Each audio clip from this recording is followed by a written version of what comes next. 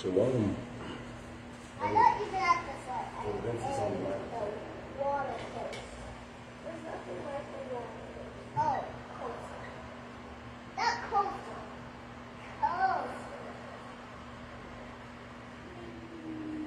Leave. Whoa. Stop saying whatever I say.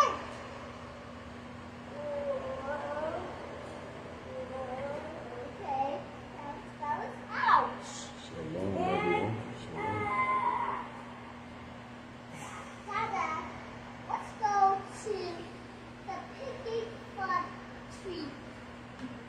That's a picnic. You like that basket or Go what? up, down.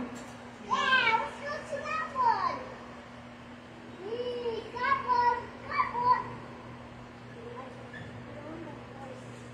Can you get a stuff from her real quick? Huh? I got a cake. I got a cake too. They were perfect. Can you get them some of your smoothie? It's so fun, right? Yeah. Here, Fred, okay? Oh my God. We're gonna go to Leave that ball out. Leave that ball out. Balls up. Let's put balls up. Leave that ball out, please. Shalom.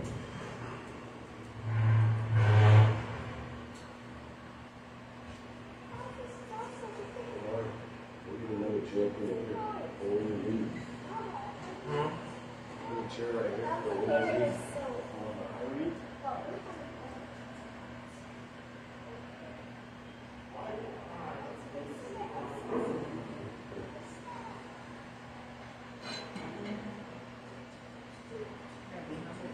I want to eat. It needs to be humble. It's just sitting in the chair. Daddy, I want to It's all right. Just seriously, humble yourself. and You sit. need to humble yourself. That's what you need to do. Go that way, buddy. Go that way. Okay, well, yes, I don't have any smoothie. Those are all apples squishy. I know if I call up and that's what they can sit down and read. Hope you can go in that. You have to make him give he's remind you of groceries, so all around the house. You will sit and wiggle around. He don't want you sitting on the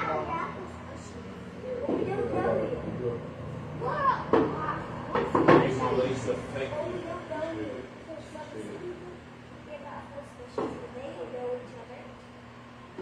I know us. My name is Apple Squishy. Bubbles want low disrespect. And even when She's a glitter post. Can you stop playing my smoothie? Ow, what was got someone else on the mic, that? give us a little bit. Got 3 more minutes and we'll get started. They know us. Even when my feet washing, come on, get looking at my feet. Getting my feet washed. Did you know how long it took Jocelyn to wash this one of your size 17 feet? It took the whole service. You know what I'm saying? So I know you wasn't looking at my feet. That bench needs to be fixed on the other side. Come on, slap. What Apple Squishy? Stop it. Get it. No, We don't something. no. Just because you feel like Alright, what time is it? Alright, you guys go sit where you're gonna sit. We're gonna get started. Go get your snacks. You already got it? 1 more minute, we're gonna start. Bear with me, I got a little tingle in the throat. What's that from? Vince prophesied what happened.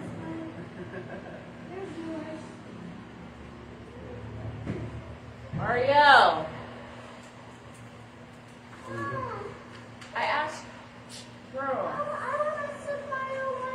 Don't stop so hard. Lava, why do you need to sit by the window? Yeah, you need to be paying attention to service. She's 4. Most of the service she won't be able to understand. You can't understand.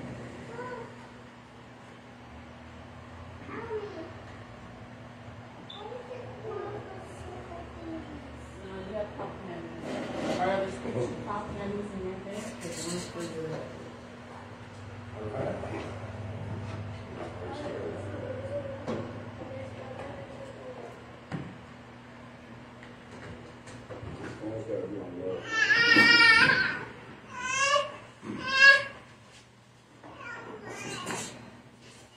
Shalom. Now let's get started.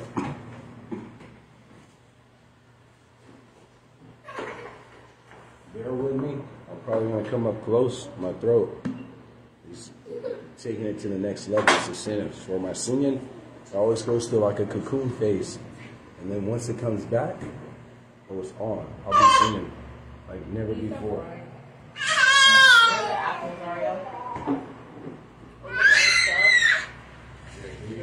Oh, you guys got your snacks, so I'm going to get started. Yeah, there we go. Let's get it. Now that he's pacified.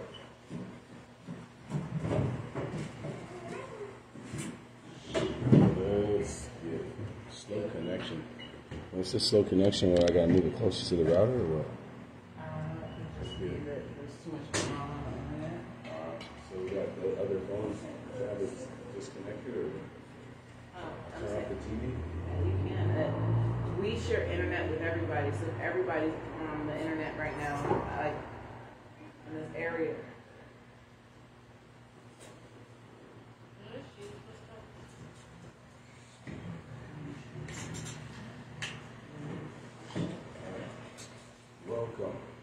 Welcome to True Hebrews United. True Hebrews United. On my Yeshua. Feast of Unleavened Bread, Day 3. Feast of Unleavened Bread, Day 3. Definitely. What's that? Alright, man. I'm going to get closer. Can you guys hear me over there, by the way? Bring the camera. You said that the 5 minutes I loaded up, you could have told me. There we go. Welcome. Appreciate it. Welcome to True Hebrews United. It's Feast of Unleavened Bread, Day 3. Definitely thank the Almighty. It is normal Sabbath too, so it'll be regular service. Definitely give all honor. What's that? Give all honor to the Almighty. We just sang the Yeshua, but we got in the Father. Definitely give the honor to the apostles, the prophets, the evangelists, the teachers, the elders, the bishops, the deacons across the whole planet. Definitely give a shout out to the brothers and sisters, keeping the Almighty's commandments, statutes, judgments, precepts, and ways in the trenches, being the light of the world, being the salt of the earth, trying to get people to repent from sin, come to this gospel. So, appreciate the people on the Facebook and YouTube that share, like, subscribe, comment to the videos. Definitely support when we put up a on the video, the picture, whatnot, a lot of likes and whatnot. Appreciate you guys. I want you guys to make it into the kingdom. Please find a congregation, wherever city or state that may be. Find a group of people that's going to love you onto salvation. Definitely. Shout out to you people. So, wisdom of this world. Wisdom of this world. That's where we left off, part 1 last time. So we're going to finish off with part 2. Today, the wisdom of this world. Go ahead and give me 1 Corinthians chapter 3. But I messed up. With all that said being done, let's let the fingers do the walking and the scriptures do the talking. My voice is in the transition period. Your voices is not. So just because I say let the fingers do the walking, I don't mean you guys gotta whisper it. You guys can go hard. You guys gotta make up the gap. Alright? Let's try that again. So with all that said, let's let the fingers do the walking and the scriptures do the talking. There we go. They sound real monotone. The scriptures do the talking. Anyways, 1 Corinthians chapter 3, verse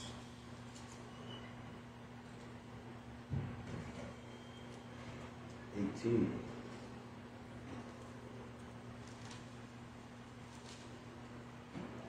Corinthians chapter 3, verse 18. So many people might like me teaching all calm and collected today. Let's get it. Let no man deceive you. If you can hear me, let me know online. What's up with Karen? She's on service, or can I reach her? Alright.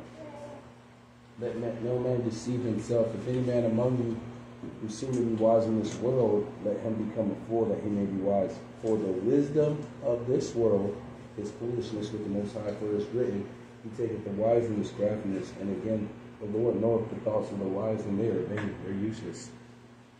It says the wisdom of this world is foolishness with the Lord God. So, let's deal with that foolishness. One little cliche, unconditional love. All your love for your kids should be unconditional. It should be unconditional. I've seen this video a while ago. They're talking about if your daughter did OnlyFans, would you disown your daughter? And the father said yes. And then all these women on the talk show, it was like a podcast, they were appalled. They were like, well, you just did, it's supposed to be unconditional love. See, whenever someone pushes unconditional love, they're usually pushing the agenda is you should still support them even in their bad habits. You should still give them unlimited access to you or your benefits that they get despite what actions they produce. And that is not so.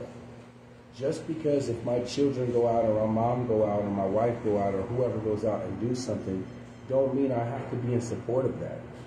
If I don't hang around liars. So if my child grew up and he's 20 and 30 or 40 years old and he's a compulsive liar, I don't want to be around him. I don't be around liars in general. He doesn't get a special pass to lie to me just because he's my son and I got to support him and have unconditional love and support. I want to support them being a stripper or doing this or being a drug dealer. I'm going to support him and unconditional. That does not exist.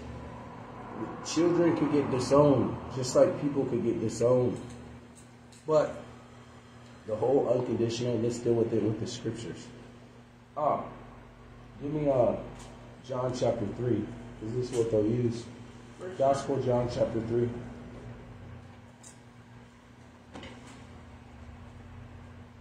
There. And we're going to start at verse 16.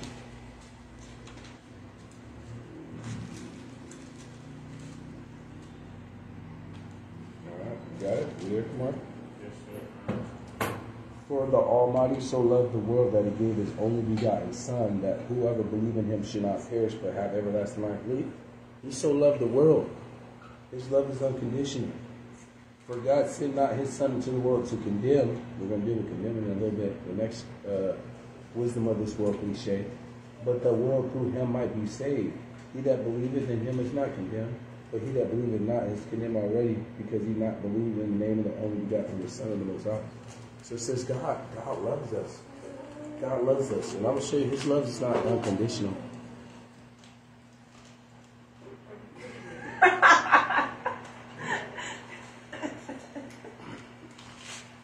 right, we got a picture, that's for sure. Anyways, so his love is not unconditional. But let's get with it. Psalms chapter 7.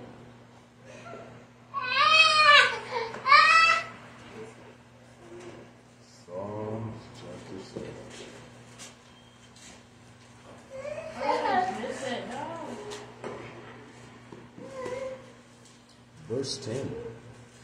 Psalm 7, verse 10. There. My defense is of the Most High, which saveth the upright. God judgeth the righteous, and God is angry with the wicked every day. He's angry with the wicked every day. Now, I know what you're going to say. You're going to say, well, you could be angry with your sons or with your daughters, but that doesn't mean that you don't love them. And that is accurate. This is true. But let's keep going with the scriptures. First Peter chapter 3. First Peter chapter 3. There.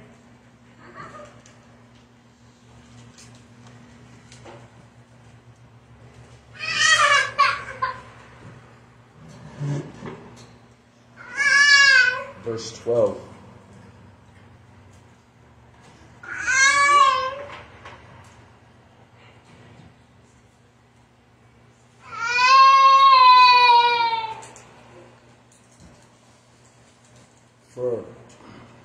For the eyes of the Almighty are over the righteous, but his ears are his ears are open to their prayers. But the face of the Almighty is against them that do evil. He's not hearing your prayers. He's not even hearing the sinner's prayers. He doesn't even hear their prayers.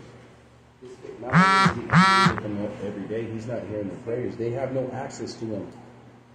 So when they say, oh, it should be unconditional love, essentially, these people that say that, they want to say, oh, if I do OnlyFans, my mother and father should still be there for me. I should still be able to stay the night or borrow money or do this. I should still have full access to them that as I did before I took on this drug habit or I took on this occupation or I should have full access to my parents as if I didn't do this. No, you don't have that. The only time the Almighty hears a sinner prayer is when they repent. When the sinner asks to deliver them from cancer, when the sinner asks to heal my mom, when the sinner asks for this job and whatnot, it says this faces against these sinners' prayer. You do not have access to the Almighty except you repent. And you start repenting, then he'll start hearing your prayers. But he don't hear a sinner prayer. Don't be deceived. He has mercy on sinners all the day. It says he makes the sun to rise on the just and unjust. And he sends rain to the thankful and the evil. He still feeds the sinners in hopes that they will repent. But he ain't hearing their prayers. No angel's taking his prayers up. It says give a sacrifice of praise. And our prayers of the righteous is a sweet, swelling Savior unto the Almighty. It's an aroma to the Almighty. So how is your aroma? You are living in sin. And what is your aroma smelling like? It's a stench. And he ain't trying to smell that. He ain't trying to hear that. So this unconditional love doesn't make sense. But let's keep going. Give me Isaiah 59. Remember, when someone says unconditional love, there's always an agenda behind it. Usually because they want to have the liberty to do something that other people disagree with, but still want full benefits and support from the people that disagreed with it.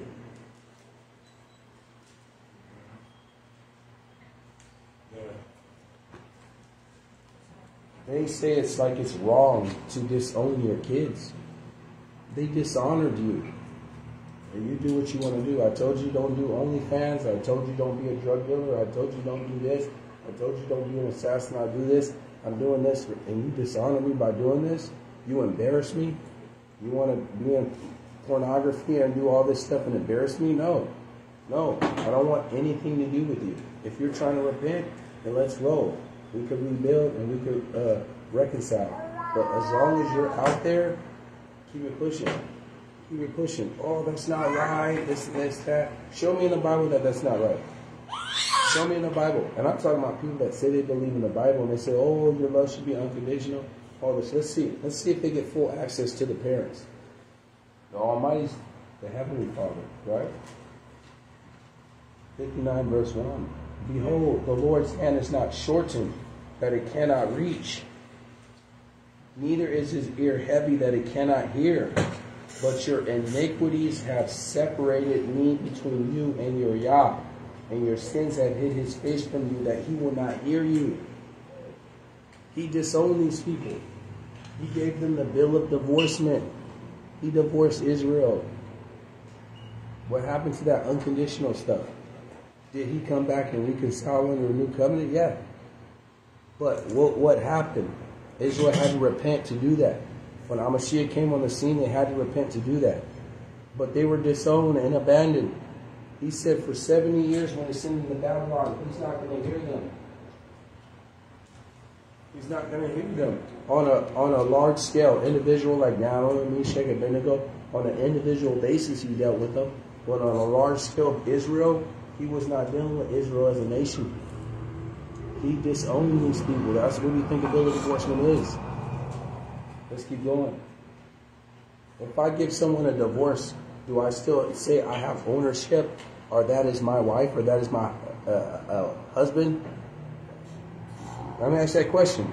If you say, if you give a bill of divorcement, do you take her? She is part of my family, or he is part of my family? No.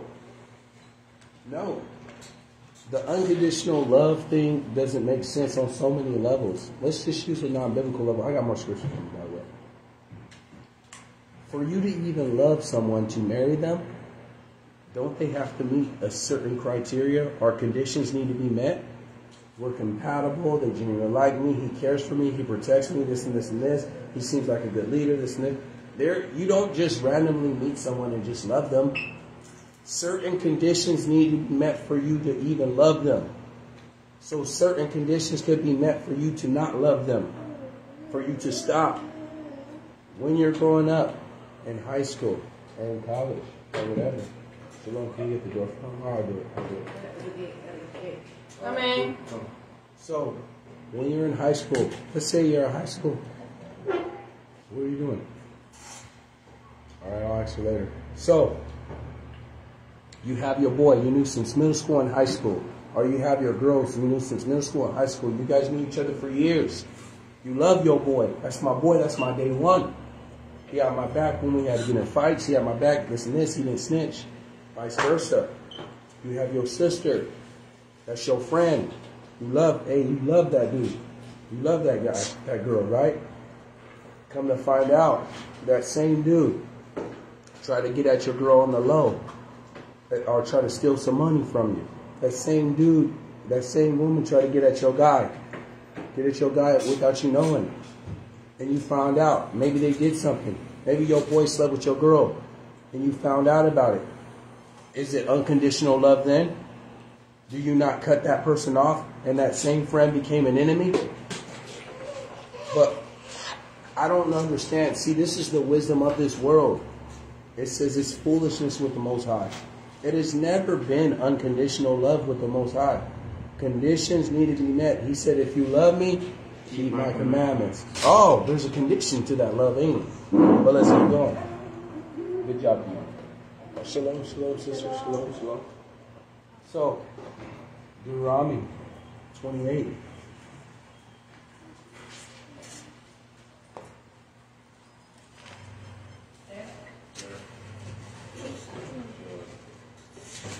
Stop it. Deuteronomy 28, verse 63. Look what he told Israel. Deuteronomy 28, verse 63. And it shall come to pass, as the Almighty rejoice over you, to do you good and multiply you, so the Almighty will rejoice over you to destroy you and to bring you to naught, to bring you to nothing. And for you shall be plucked off the land which thou goest to possess it.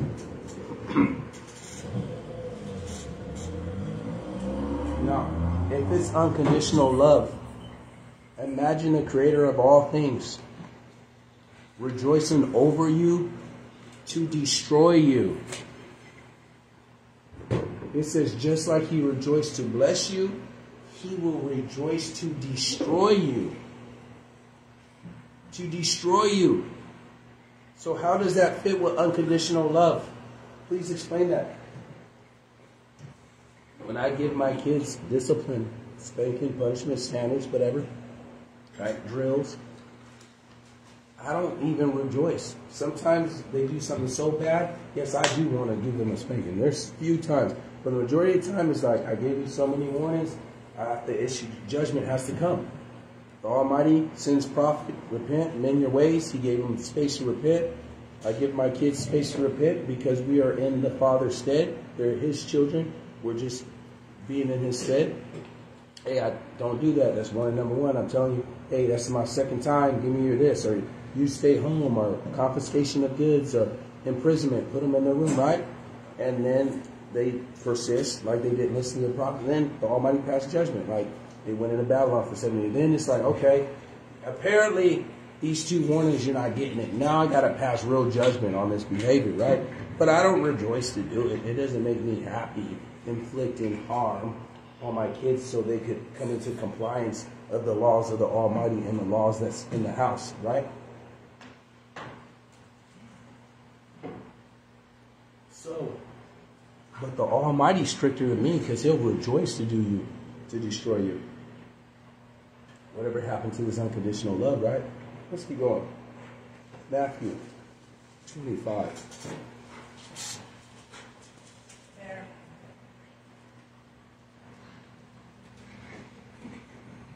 Start at verse 1. Matthew 25, verse 1.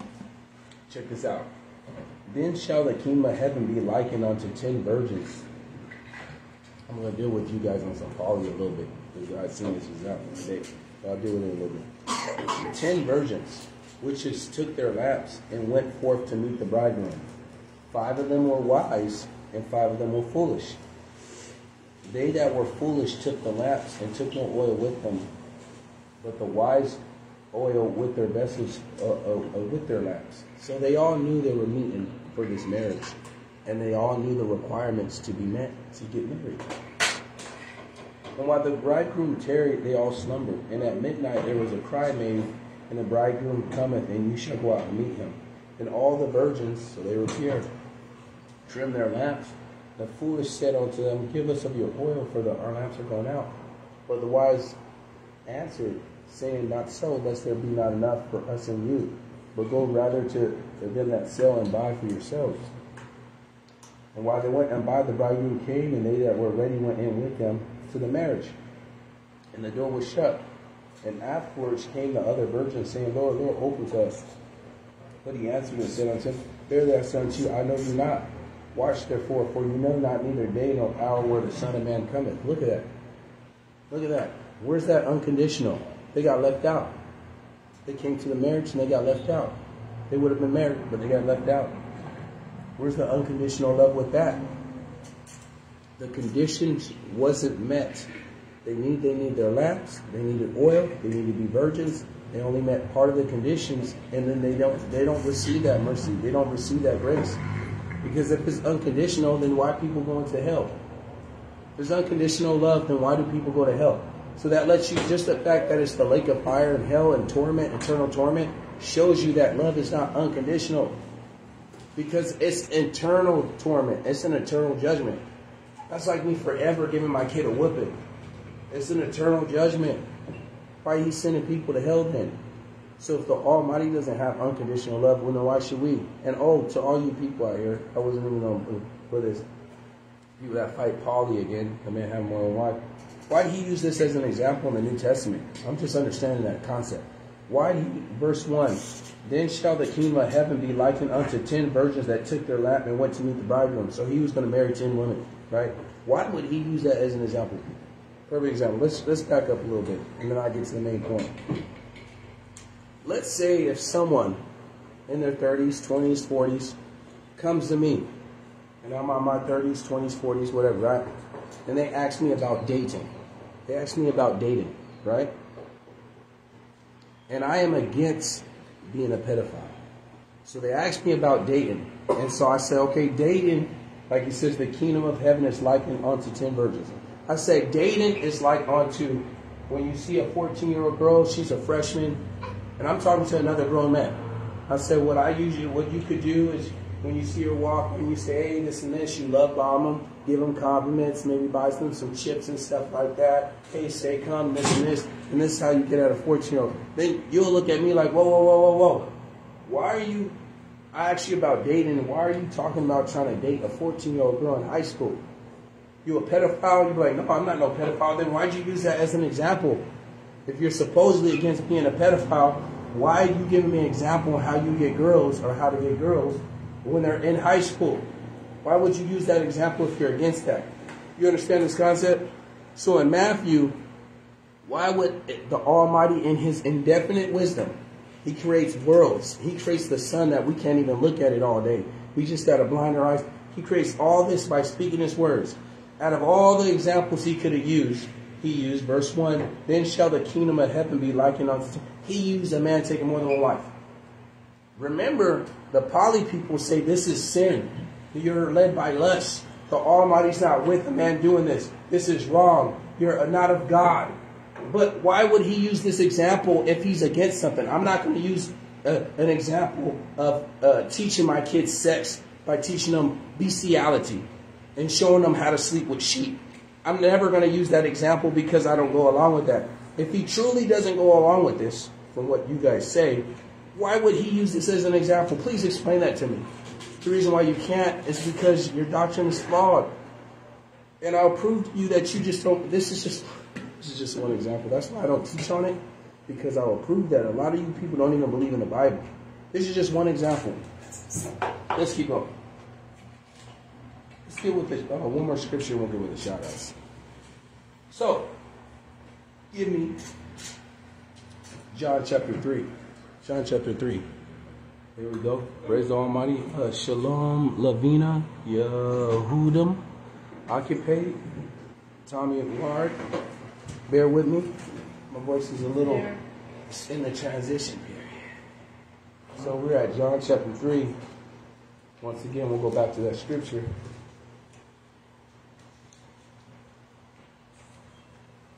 Verse 16. For God so loved the world that he gave his only begotten Son, that whosoever believe in him should not perish but have everlasting life. Right then and there.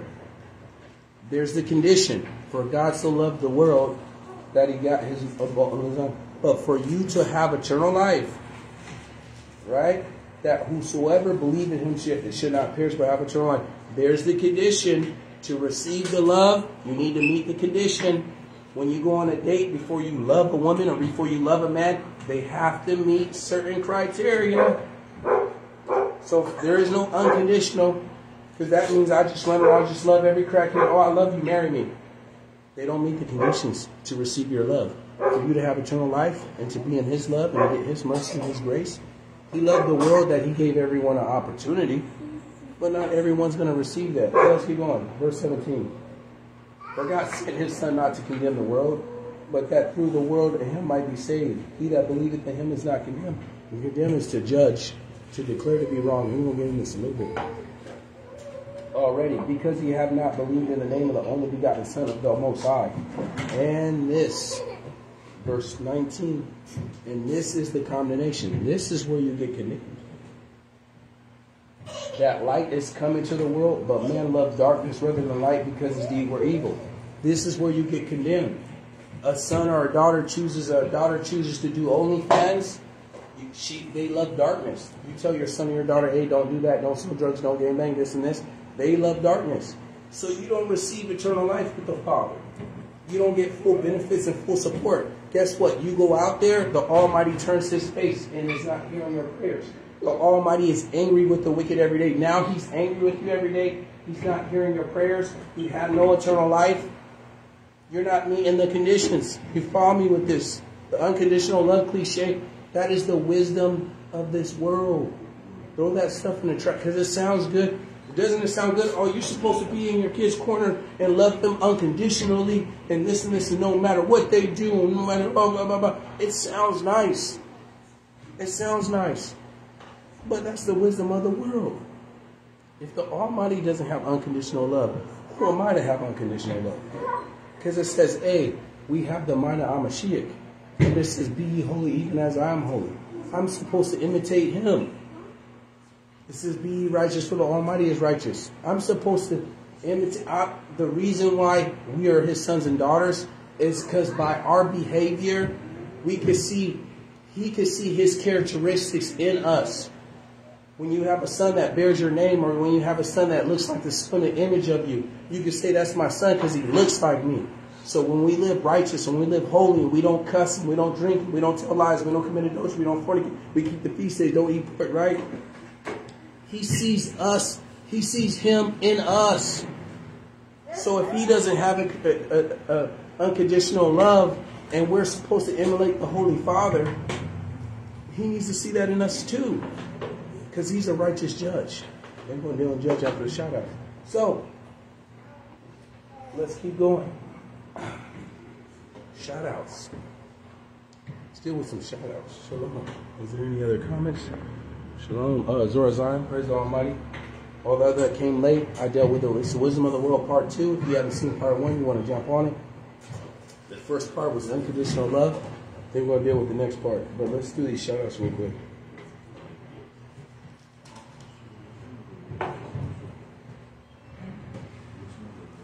Alright. Gia, Karen, Katura, Davin, Munya, Gabriel Gasca, Arthur M. Schaefer, Occupant, Claudio Messiah, Israel, Baron Camp, Zora Zion, Joshua Vincent, Bro Vince, Brother Vince, Christine McKay, Christine Cannon, Jamie D'Angelo, Kamari Oreo, Napa Kashet, and Zohara. I appreciate you guys. I love you guys. I want you guys to be saved. Please Do what it takes to be saved. I'm Teacher Simon. I am not the only one. There are plenty of ministers out there. Please find you some brothers and sisters that's going to love you onto salvation. If they say they're the only ones, then that's an indication they're the only ones that's false. Leave those congregations alone. The gospel does not have a patent, and it's not limited to one camp or one congregation or one movement or one name. Almighty is worldwide. So please find those brothers keeping the commandments, living holy, keeping a standard that truly is going to love you unto salvation. So, next cliche. Only God can judge me. Or in Belize, they say, you know, the judger is a sinner. The judger is a sinner. So we're going to do only God can judge me. You guys hear that? They probably pushed that because Tupac pushed that. Hey, Kamari, can you give me a small towel, please? A small what? Small towel. Small towel for my face. Bear with me. As you can see, my voice ain't the same like normal. So. Oh, only God can judge me. And that sounds right because, man, yeah, that's right. Only God can judge me. Who are you to judge me, or who do you? Remember, with every action, there's a reaction. And for every action, there's a narrative or an agenda. So when someone says only God can judge me, that's because they don't want to feel condemnation for their bad behavior. This is like the word snitch. There's no such thing as snitching. Oh, you're a snitch.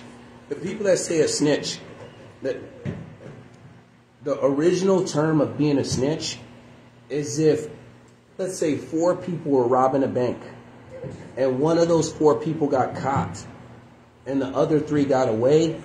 A snitch will tell on those 3 so they don't go down by themselves. But he's a snitch because he ratted out. He just happened to get caught.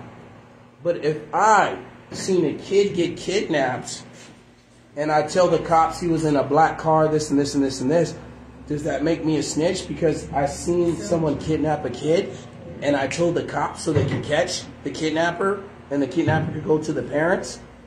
But they'll be like, oh, don't be no snitch. I'm not doing a crime. I'm not snitching. How am I snitching? And you notice they only want to snitch. They only want to snitch when they're doing bad. I went to a guy talking about no snitch. I said, okay, let me ask you this question.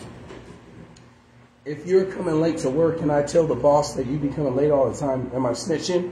They're like, yeah, okay. If you come to work and I tell them you're a hard worker and you do clean work, then that makes me a snitch too? It's only a snitch if you snitch on me when I'm doing bad. But if you tell me I'm a hard worker and you tell the boss my accolades, then it's not snitching. See, you see the double standard with that? See, that's why I thank the Almighty. That's another wisdom of this world. They try to, oh, no, don't be no snitch. Man, shut up. It's always the drug dealers or people doing wrong, worried about people snitching on them. You can snitch on me because I'm not doing nothing wrong. It's always the wicked and evil people worrying about who's snitching on them. But let's keep going. All right. Matthew chapter 7. Only God can judge me.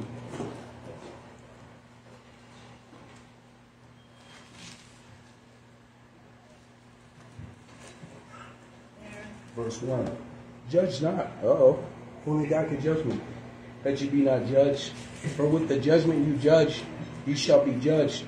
Oh, to you, never mind. There's not enough women on here. I had some information for you guys that fight Paulie.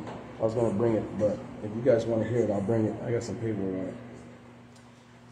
Judge not that you be not judged. For what judgment you judge, you shall be judged.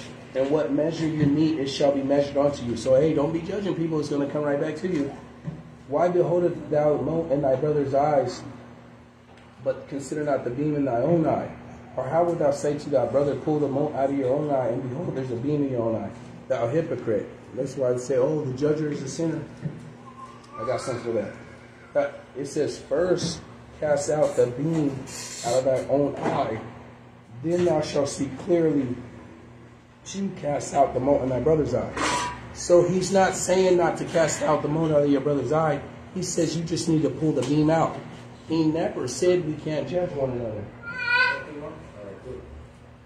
He said, just don't be a hypocrite when you do it. You could judge, but don't be a hypocrite when you do it. Don't deal with me on liar if you're an adulterer. Don't deal with me on adulterer if you're an idolater. It says pull the beam out, then go do it. So they take this scripture and they run. Like, oh, only God could judge me. No, that's not what it's saying. But let's keep going. Galatians chapter 5. You can bookmark that. We're going to be in Galatians a couple more times. Galatians chapter 5.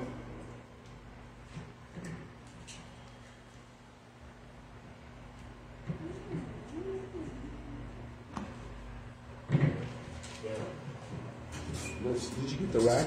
It's on the chair behind you. All right, cool. Galatians chapter 5. You guys with me? Leave a comment if you guys have a question or something. I appreciate you guys. I want you guys to be saved. Real stuff. What it takes to be saved. Time is winding up. You know, they trying to do this microchip stuff. You know, all this stuff. They poisoning your food, poison the air. Trying to put straight some DNA changing stuff in mosquitoes. Hey, listen. Hey, it's time to start getting stuff together. No more procrastinating. Do what you need to do to get saved. You need to repent from sin. Repent from sin. Quit playing games. Get the leaven out of your heart. Galatians chapter 5, verse 16. Actually, 1 Corinthians. Sorry, we're going to Galatians chapter 5 next scripture. So 1 Corinthians chapter 5. So bookmark Galatians. We're going to come right back next scripture. 1 Corinthians chapter 5.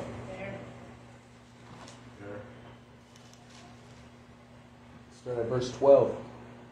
For what have I to do to judge them that are without? Do not you judge them that are within? So we need to be judging people in the congregation. But them that are without, God judges. So this is what it said, oh, only God could judge me. I got something for you. Don't worry about that.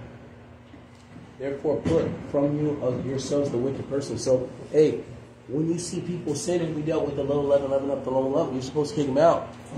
And to judge is to declare to be wrong. And when you judge, you are condemning a behavior.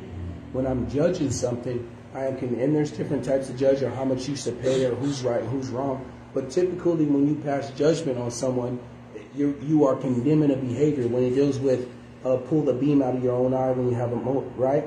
To condemn a behavior, right? So it's to declare to be wrong. So, chapter 6, same book.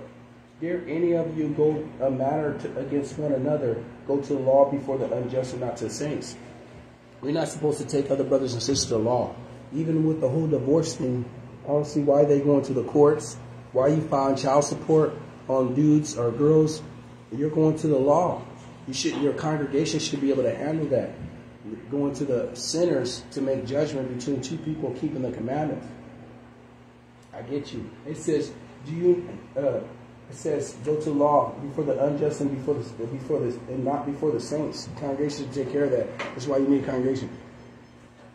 Do you not know that the saints shall judge the world? Uh-oh. I thought only God could judge me. It says that we're going to pass judgment on the whole world. There's 6.2 billion people on this planet. It says the saints are going to judge that. So what's this only God could judge me garbage coming from? And these are people that say they believe in the Bible say that. I heard people that believe in the Bible say that cliche. And if the world shall be judged by you, are you not worthy to judge the smallest matters? Check this out, how much we could judge. Verse 4. Know ye not that we shall judge, at least verse 3, that we shall judge angels? How much more the things that pertain to this life? We're going to pass judgment on these fallen angels. And you're going to say, only God could judge me?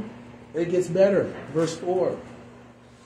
If then you are have judgment over the things pertaining to this life, set them to judge who are least esteemed in the church. It should be the brand new brother. The brother that don't even have time and service to pass judgment on these small matters. So what do you mean only God could judge me? That makes zero sense. But that sounds right when it's the wisdom of this world. Only God could judge me. Quit listening to Tupac. Tupac was a sinner. I don't care. You know what I'm saying? Quit listening to these sinners.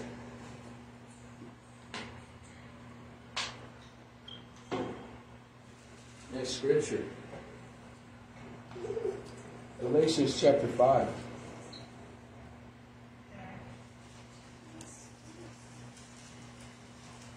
If only God could judge me, then why do we have prisons? Why do we have jails? Please explain to me, why do we have prisons? No one could judge a murderer even though he killed a whole bunch of people. We can't judge him. We can't declare to be wrong. We can't give a sentence and give a restitution based upon a behavior because only God could judge. We should just let everyone out of prison go. Right? See how much sense that makes? But it sounds real good. Oh, only God could judge me, this and this. The judge is a sinner. Then let everyone out of prison right now. Let them out right now. You know how much sense that'll make? Don't. Only God can judge me. Let's keep going. Galatians chapter 5. Verse 16. This I say then, walk in the Spirit, and you shall not fulfill the lust of the flesh. For the flesh lusteth against the Spirit, and the Spirit against the flesh, and they are contrary to one another. So you cannot do the things that you would. But if you are led of the Spirit, you're not under the law, because naturally you're keeping the law, so it has no power over you. Now the works of the flesh are manifest. These are the works: adultery, fornication, uncleanness, sin, idolatry, witchcraft, hatred, variance, immolation, wrath, strife, sedition, heresies, envyings, murder, drunkenness, reviling, and such to which I tell you before, as I have told you in time past, that they which do such things shall not inherit the kingdom of Almighty. But the fruit of the Spirit is love, joy, peace, long-suffering, gentleness, goodness, faith, meekness, temperance. Against such there is no law. And they that are of Christ have crucified the flesh and the affections of the lust. Verse 25. If we live in the Spirit, let us also walk in the Spirit. So we're walking in the Spirit. Keep that in mind. That's my main point for this next scripture. Give me 2 Corinthians chapter 12. 1 Corinthians chapter 2. 1 Corinthians chapter 2. And we're going to start at verse 12. 1 Corinthians chapter 2, verse 12. Come up here, Kamari. I want you to read the scripture for me. You're going to have to read it loud, because I want you to read this loud. Go ahead. Ready? You guys, let's see. Go. Hey, I'm in service. Let's do it. All right. 2. All right, I'm going to tell you when to read. Now we have received not the spirit of the world. Remember, if we walk in the flesh, let us walk in the flesh. We have not received the spirit of this world, but the Spirit which is of the Most High. And they which know the things that are freely given unto us of the Most High. Which things also we speak, not of the world's which man's wisdom, but which the Ruach HaKodesh teaches, comparing spiritual things with spiritual. But the natural receiving none of these things of this things of the Spirit of the Almighty, for they are foolishness, like the wisdom of this world, unto them. Neither can they know them, because they are spiritually discerned. You only understand these things if you walk in the Spirit, right? Go ahead, read verse 15 loud. But he that spiritual judges all things. Some things. All things. Say it louder. All things. Read that scripture again. But he that is spiritual judges all things. Go ahead. Yet is he what? But yet himself is judging of no man. Why no man could judge me? Because I'm keeping the diet. Because I'm keeping the Sabbath. Because I'm keeping the feast day. Because I don't cuss. I don't lie. I don't commit fornication. I don't commit adultery. I don't have graven images. Because I'm keeping. No man can judge me. Because why? Because I'm keeping the. That's why I'm judging no man. Because I walk in the Spirit. But it says, he that walks in the Spirit, what did it judge? A couple of things, what? Judges all things. So how you going to say only God could judge me when it says if we walk in the Spirit, we judge everything we see? How do you get that? How do you make that line up with, how do you say only God could judge me and then make that line up with this scripture right here? But it says, hey, we read in Galatians, it says, if we are led by the Spirit, let us walk in the Spirit. And we need to be spiritually minded. And once we become spiritually minded, we judge how many things? All things. Or you, that's all you got. You can go sit down. Go ahead and give me 1 John chapter 4. 1 John chapter 4.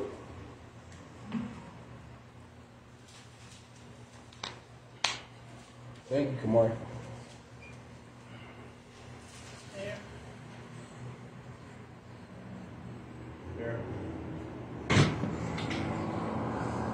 Verse 1. Beloved, check this out. This is all you all people that don't have a congregation. And I want you to apply that to myself too. Beloved, believe not every spirit, but try the spirits, whether they are all of them Almighty, because many false prophets have gone into the world. Now this is telling you, don't believe every person. Don't believe every person that wear fringes. Don't believe every person that say shalom. Don't believe every people that put Israel in the back of their name. It says, but try the spirits. Don't believe them. So it says to try them. So once you try them, you're going to come to some level of conclusion. You're going to come, after we research this, this is where we landed with this individual. What is that? Another word. What is a synonym for a conclusion? Coming to a conclusion. A judgment. Whether they're of the Most High or not. When you watch me, you're seeing, okay, how's this family? How's this? What does he teach? Is he really living holy? Is there any, he's sleeping with kids at the church? Is he sleeping with the members in the church? You are analyzing not only what I teach, but how I behave to come to some kind of conclusion where I am sent of the Most High or not, where I'm a true minister or not. You should, it says, don't believe every spirit. Don't even believe me, but try me. That goes for everyone. Everyone is under that rule, right? But for you to do that, you got to come to some kind of conclusion. Because if I say only God could judge me, then hey, when I sleep with some of the members of the congregation, sleep with my brother or deacon so-and-so's wife, only God could judge me. No matter what I do, I'm still a child of the Most High because only God could judge me. Only God could judge me, right? It says right here, believe not every spirit, but try the spirits. You're going to come to your conclusion or come to your judgment, and then you're going to say he is or he is not of the Most High. First, Matthew chapter 7. Matthew chapter 7. We're almost done.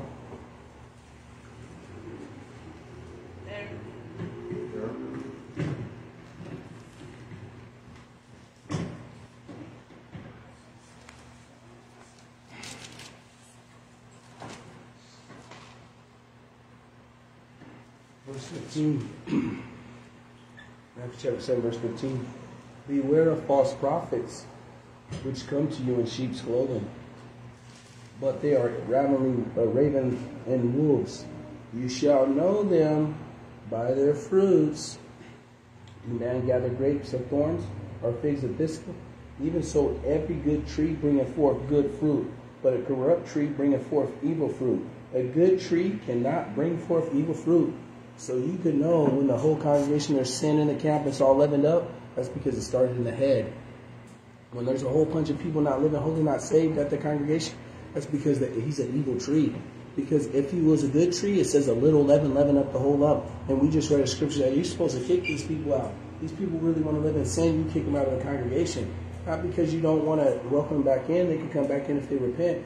But the majority of the congregation should be living holy, living righteous, because you're not going to let a little leaven up the whole lump and cast them out. We just dealt with this. So when I dealt with the Passover, I dealt with the first day of Feast of Tabernacles, the Feast of Unleavened Bread, a couple of days ago, right?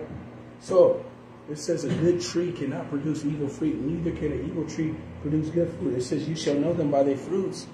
So if he's saying there's false prophets, observe what they're doing. After you observe what they're doing, you're going to come to some kind of conclusion, some kind of judgment, some kind of analysis to let you know if they're the Most High or not. So, the whole only God can judge me. That's the wisdom of this world. One more scripture. Or two more. Galatians chapter 6. Back in Galatians. There. Starting at verse 1. Brethren, if any man be overtaken in a fault, you catch your brother in sins. Ye which are spiritual, remember we dealt with spiritual again. And my bad if I'm coming close to the camera, I want to make sure you guys can hear me. Ye that is spiritual, restore such a one in the spirit of meekness, considering thyself lest thou be tempted. So when you see your brother got a mote in his eye, and you do not have a beam in your eye, you go to your brother, hey bro, you got to come up higher, you're better than that. Bro, that's against the Most High, man. You're not in the will of the Most High doing that. Hey, bro, I'm here for you. I'm praying for you. And you're supposed to restore him in the spirit of meekness. So how do you do that if only God could judge him? How do you do that? It says if you see your brother overtaken in a fault, you obviously see he's doing something he's not supposed to do. You're supposed to restore that brother. That way he can repent and get in God's good grace, right? Last scripture. 1 Corinthians chapter 3.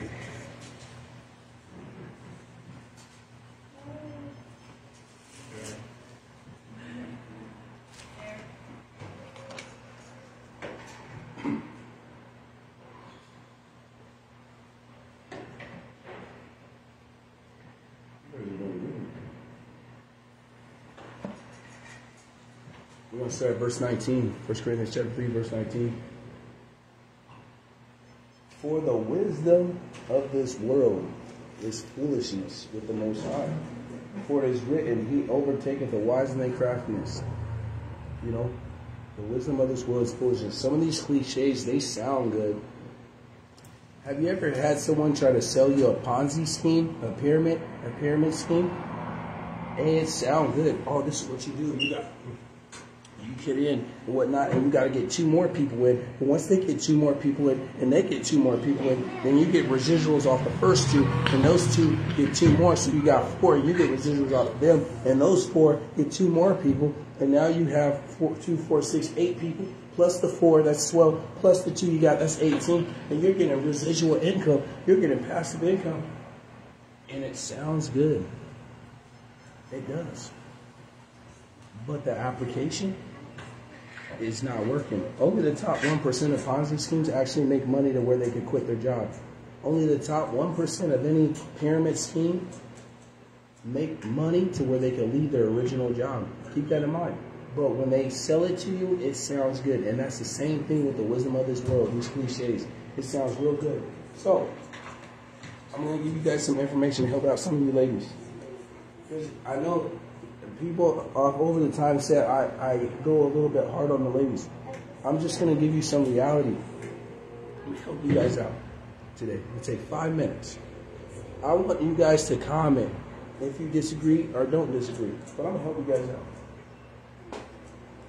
Check this out. Even though you think I am being hard on the ladies, keep in mind that women overall typically deflect accountability. Now, bear with me. Society has programmed men and women that women are always the victim. So it's harder, maybe men's fault, it's harder for women to accept that they are the problem than it is for men. Like if there's a divorce, even a man's natural instinct is like, oh, the man must have messed up. Oh, the man must have messed up. The man must have messed up. And that's not always the case, and we know that. But society has trained, especially women, that they are always the victim. All right. So usually when I come a little bit harder, is because they don't see that they deflect and they gaslight and that they're the problem. Men, we know when we're a loser. If we're 20-something, eating Doritos, playing video games, broke, this and this, society has told us that you're a loser. A woman can be the same condition and she is not a loser. But we'll be in that condition, oh, you're a loser. We're going to have to tell me I'm a loser. But let's keep going. Ready? I got a couple pages for you guys. I'm going to help you, man, and help you women out. Especially the ones that put Israel in the last name and fight Paulie. All right. You guys ready? Let's go with the first one.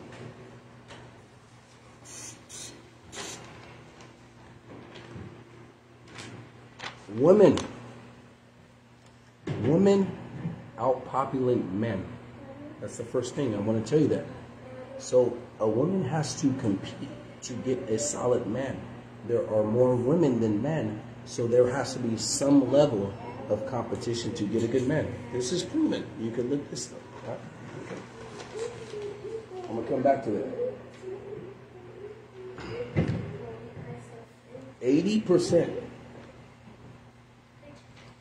80% of women. Oh, let's go with this one first. Here we go. Here's my page. Hope you guys see this. 75% of women will never get married. Keep this in mind. This is Hebrew. You can look this up. Only 1 out of 4 women will ever be married. 1 out of 4. Remember that. And that's not including the ones that got married and got married twice or something. 75% of women, mainly Hebrew women, will never get married. I'm trying to help you out. That's why I go hard on you guys. 72%, you can look this up, are single parent mothers. 25% that get married. Out of the 25% that get married, 50% of those 25 don't even make it past 5 years. So that leaves only 12.5% that get married past 5 years. And let's just use that 12% and say they go all the way till they get old. That means you have an 87.5 chance of you never getting married and dying married. I want you women to understand the gravity of this, because you guys fight poly and you don't want to share your husband. I want you to understand that you have an 80% chance, 7% chance that you will die alone. You will die alone. These numbers are facts. You will die alone. And then you guys fight me, right? You will die alone. But let's keep going. I'm trying to help you guys out. Now,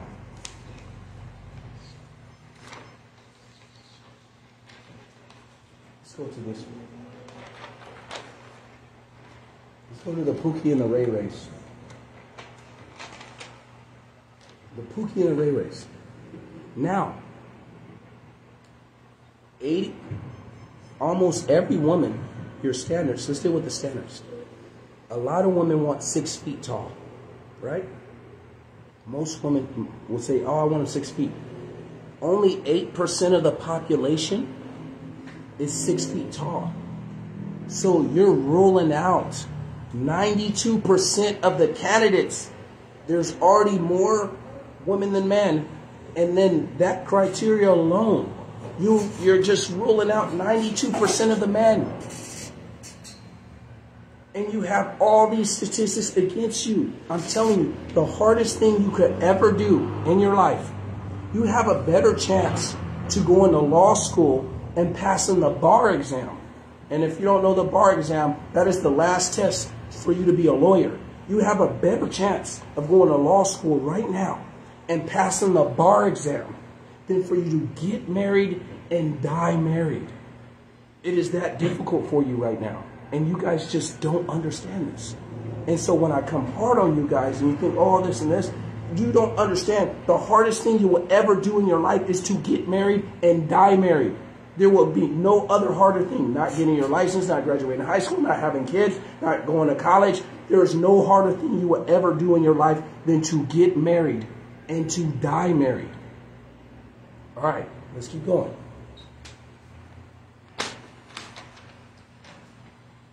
51%, this is your standards. 51% of men are childless, of Hebrew men are childless and single. 51%, right? But 72% of women are single parent mothers. So how is there a 50% men is childless, but 72% of women are single parent mothers? Do you see this discrepancy? The answer is, it's because the 50% that you're going for are the Pookies and the Ray Rays. You're going for the wrong man. Now, remember, 51% is single and childless. 25% of Hebrew men is married. Because remember, only 25% of us is married. So that means 25% of all the Hebrew kids are coming from Pookie and Ray Rays. Because 50% of Hebrew men are childless and single. So where are all these kids coming from? It's the Pookies and the Ray Rays. You guys are going after the 6 foot tall Pookie and Ray Ray. And then all the men take the blame and take, oh, man are this, or man are trash, or man are this. The numbers don't lie. You're not even going after the right man. You're going after height, and you're going after swag, and you're going after everything that's not of the Most High. And then you get mad at the results. If I go try to marry a crackhead, our man said you can't tell hoe into housewife, that's to tell you, man, hey, don't simp, don't do that. That cliche came from men to say don't go after the wrong women and thinking you're going to get a good result. I'm going to get a right result for going after the wrong women. I'm going to get mad at this woman. I knew she was a hood chick, and I'm mad at her because she's smoking weed and drinking while pregnant with my son or pregnant with my baby, and I'm getting mad at her. You knew she was a hood chick from the get-go, so you reap what you sow. So, now, even out of this 51%, I'm going to get this drawn out good. Even this 51%, this is Pookie and Ray Ray.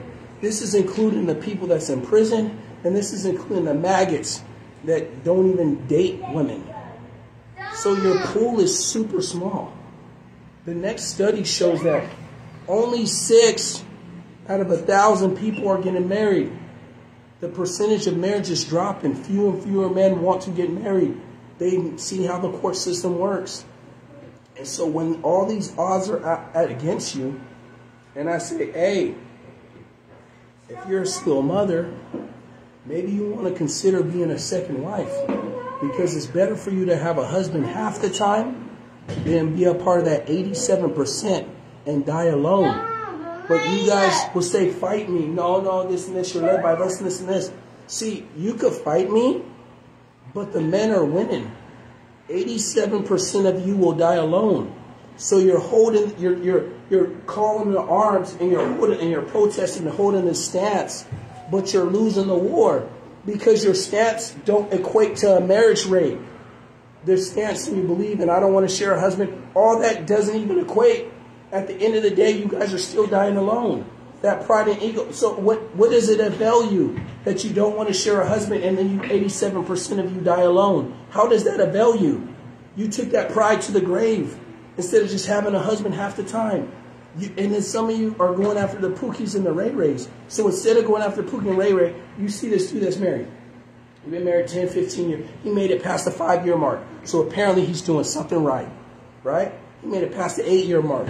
He's doing something right. You see how he is with his kids. You see what kind of house, kind of car. Oh, that's a solid husband. You just opened up the pool for you. Now you have more options to not die alone.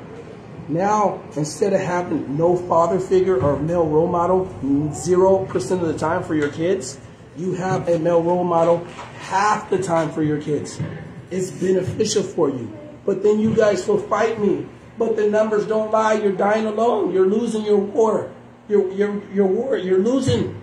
You're losing. 87% of you will die alone. You're losing this war. So when I get hard on you guys, yeah, I know, because I know I get a lot of feedback. I'm hard on you women. It's because you guys don't see the gravity that a lot of you women serving the Almighty will die alone because you choose to say you. It's like the 6 foot. You're only going after 8%. So then 8% of those men that are 6 foot, which one of them aren't maggots? Which one of them aren't in prison? Which one of them are Hebrews? See? Down to 2%, 3%, whatever the population. One of them makes enough money, or which one of them is attractive, which one serve the Almighty. You see how that 8% just drops? And your percentage rate of finding someone that meets this strict criteria just off of height alone decreases. And you make these requirements, and I don't want to share when that's 25% of the population you could actually try to get at. But I'm just going to restrict myself until I die alone. I'm going to make these standards so high, or I'm going to restrict myself so much to die alone. all these people that fight it, the majority of them are going to die alone. There's some that are fighting that are married. Okay, they made the cut. But the majority of them would die alone. So you guys keep fighting a man having more than one. If he could take care of 2 households, then he probably got it together. I'm not talking about marrying some bum that can't even support one. I'm not talking about that. I'm talking about you women don't understand the gravity, and you need to be competitive in finding a good guy. If you find a good guy and he's competitive, he may not be 6 foot. You got to get head on shoulder. He's still the Almighty. You better try to compete and snatch him up. Some of you guys are only 30 pounds away from being married. Some of you women are 100 pounds. You got good genetics. You don't know it because you want to cover it up at 80 pounds of fat. You see women lose weight and they look super good once they lose the weight. Some of you women are 80 pounds away from being married, but you don't want to put in the work because now you have to compete for a good man, and rightfully so, because men have to compete all the time. For me to take you out on a date, woman, right? That means I have to have disposable income. That means I need my own place. That means I need a car. That means I need a decent job with extra money past paying all my bills to take you out on a date to get something to eat. And I take you out on a date twice a week. Let's say each date is $50, and that's cheap. So that means I need to have disposable income to spend $100 on you twice a week until we get married. I got to do all that just to get your number. Hey, I'd like to take you all out. Just for me to take you out one time. Job, car, own place. See how much work goes into that? For me to be on a competitive scale with a nice woman? You women, I'm telling you, you got to get it together. Quit fighting what I'm saying. I understand I come hard on you guys, but you guys don't want to take accountability for one's action. Accountability is like your kryptonite. You just deflect and gaslight. No. What about what the man doing? You guys master that. I'm not trying to come hard on you guys, but quit deflecting. Take your L's. Take accountability. So, hopefully, that helped you guys out. And I'm going to keep dealing with this. I'm going to put it out to where it makes sense. I'll get it easy. Well, I said, keep standing. Don't stop standing. Get the Almighty hands back. Shalom.